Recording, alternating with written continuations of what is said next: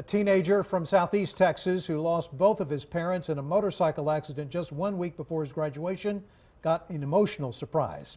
Lieutenant Eric Ellison went to Cassie Porty's graduation ceremony in Beaumont over the weekend, posting this photo online. Why all the emotion? Well, Ellison was the police officer who told Porty his parents were killed by a drunk driver. This act of kindness has gone viral, which is giving Porty hope that even though both of his parents are gone, he is not alone.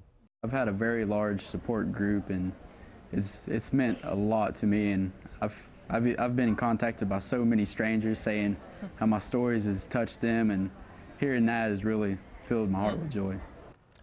The two shared this emotional hug posted on Ellison's Facebook page, saying this picture sums up why life matters.